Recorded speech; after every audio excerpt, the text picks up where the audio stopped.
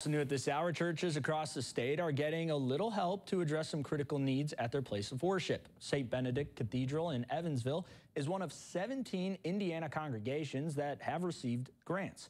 In total, Indiana Landmarks is giving more than $2.4 million to various organizations through the Sacred Places Indiana Fund. Now, St. Benedict is receiving $200,000, and that'll go to replacing their old heating and cooling system. We want to enliven our ministry and really be a place where people can be fed in their relationship with Jesus, where they can be sent out so that other people will know of what God has done for them, and just really provide a place where people can pray. And so this grant just frees up our money to be able to better increase our ministry and our services to our people.